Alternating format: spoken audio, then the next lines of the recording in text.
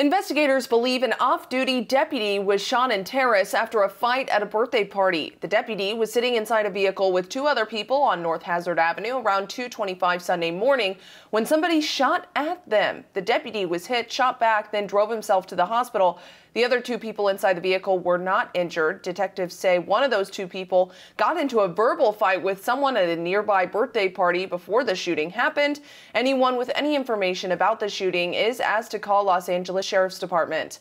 Katie Johnston for CBS LA.